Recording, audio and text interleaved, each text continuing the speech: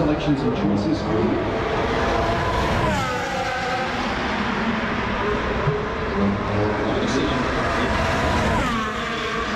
We do get tyre runs early as Fernando Alonso goes top with a 135.5. You look at on the big screens, on the corporate screens, fluoro green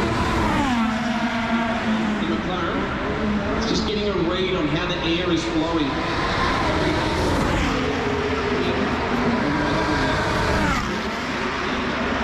Norris moves up inside the top with a 135. Again, just getting a read on that car.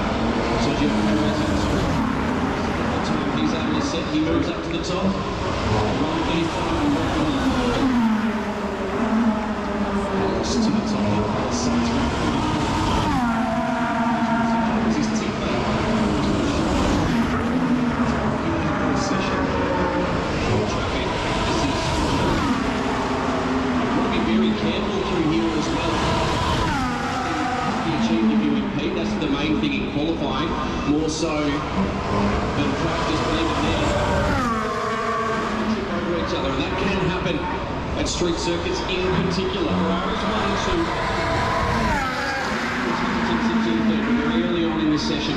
Just interesting though, we saw Lando Norris before. He did his lap time on a hard compound tyre. The other runners, and you mentioned a few of them, but Valtteri Bottas on a hard tyre, Esteban Ocon, Pierre Gasly and Alex Albon all on hard tyres. The rest of the runners on medium compound tyres. As we look in on the Ferrari garage, they'll be quite comfortable with their drivers in the top two at the moment. What you're looking for is track position to get clear air. At Monza, the Italian Grand Prix, the last place we went to, you were keen to get a slipstream. It could be worth the 10th at a certain point. You want to make sure you've got good, clean running, good, clean air in front of you when you're trying to set that lap time, which is why even nice, clear in a track, 20 cars.